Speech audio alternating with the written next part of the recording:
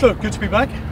Of course, mate. It's been a long time, unpredictable, uncertain times, and everyone's just happy to be back. I think mentally, it's been a tough 3 months since our last game, so no one's complaining. Everyone's just happy. So it's quite a good attitude from all the boys in the club. We obviously had that great performance against Sydney FC as our last game, so we won't accept anything less than that standard. So we've got a good lot of work to do. All the boys just need to get their conditions up again.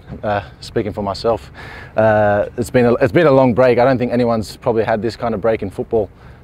So it's going to be a bit of time to adjust, but I think everyone's got the right attitude to get there. We've seen the table. We're not too far out. We know Western United have a game in hand on us, but we also play them in the final 5 games as well. So we could use that as motivation.